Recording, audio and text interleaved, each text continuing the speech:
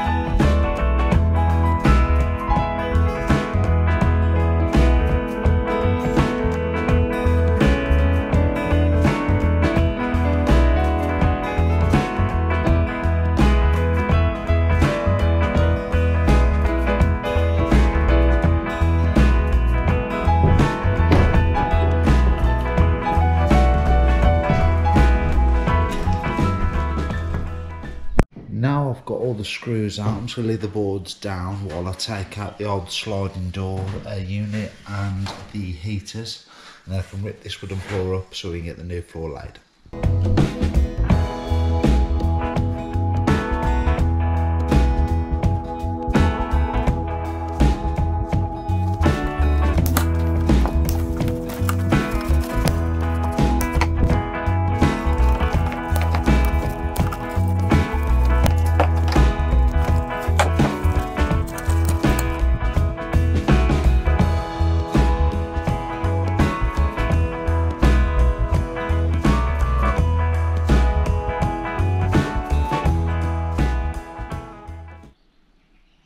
Right, we're going to be taking out all the fiberglass off the staircase.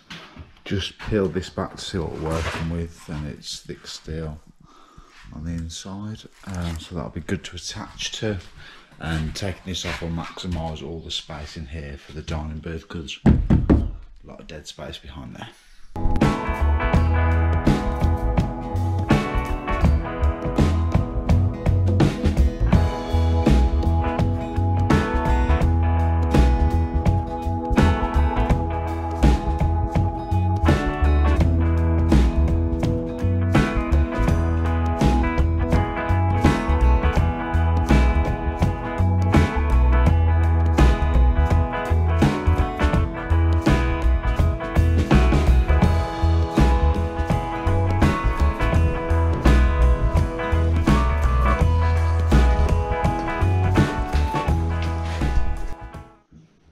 nice and open now we've got the floor off. So I hope all of you that have been following us to see the progress of our double-decker bus conversion, finally happy we've got some movement. So we're getting real close now. We've almost got it fully stripped out. We've only got these little old door opening mechanisms over there, a couple of heaters left, and then a section of this floor to take out.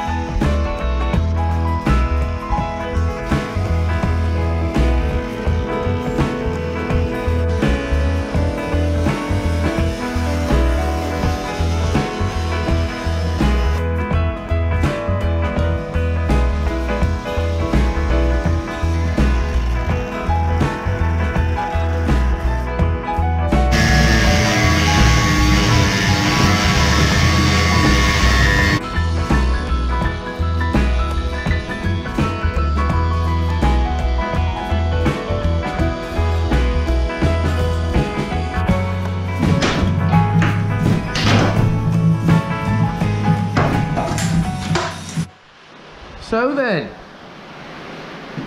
the bus is looking vastly different now. As you can see, we've absolutely gone in on gutting this thing.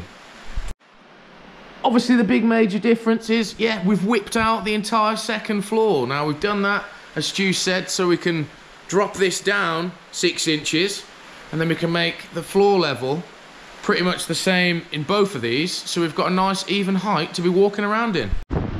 Now as you can hear, this weather has got insane. That's it, get the doors closed, Chris. So that's why we've got all this stuff inside at the minute.